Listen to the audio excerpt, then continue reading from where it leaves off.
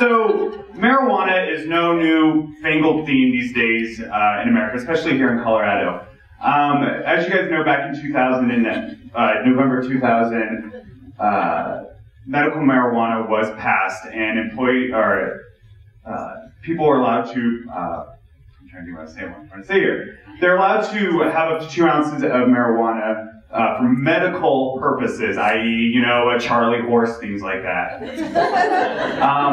And as a result, it kind of created this gray area, and it made it a nightmare for HR professionals, because going forward, what do we have to put up with? The challenges of disciplining or firing employees who were using marijuana for medical purposes.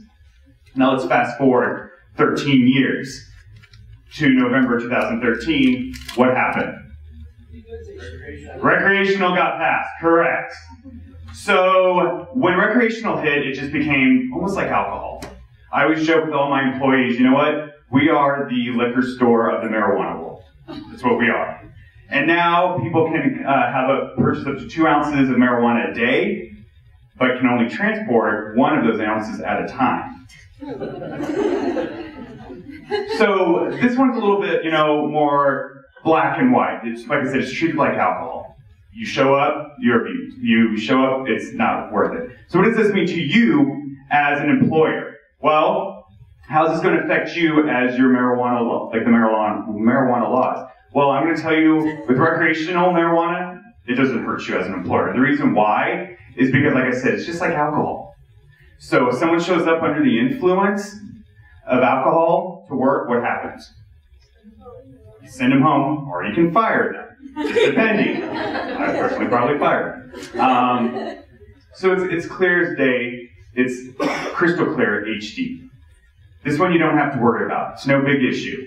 Medical, here's the one that gets a little crazy, because after all, if someone's using marijuana for medical purposes, what's that mean?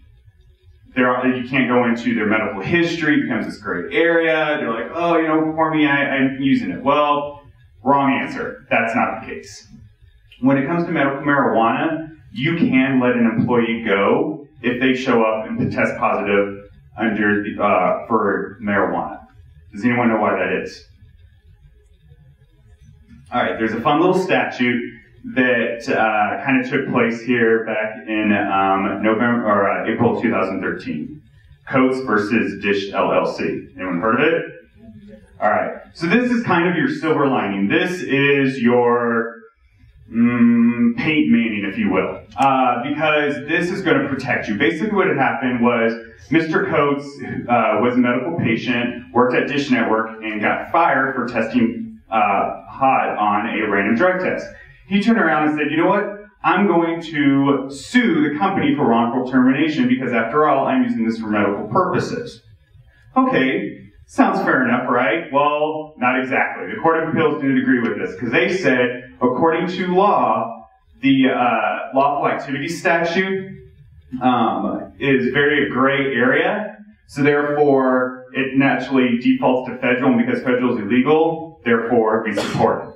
So, I know you're all kind of looking at me like hazed and confused, like, what are you trying to say here, Travis? Alright, so basically what I'm telling you is you are safe. If you have employees who are using medical marijuana, you can let them go if they pop hot.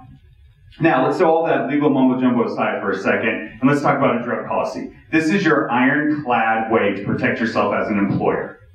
Pretty standard, right? Make sure that when you have a drug policy in place, that you have it as specific and black and white as possible, because you can't argue facts. As well, this could be a small blurb in your employee handbook. This can also be a 17-page epic novel. But make sure at the end of the day, you have them sign off on a acknowledgement that they are aware of the policy and that they are expected to adhere to it. Because at the end of the day, that Herbie Hancock on that 8.5 by 11 piece of paper is going to save your ass. So yeah.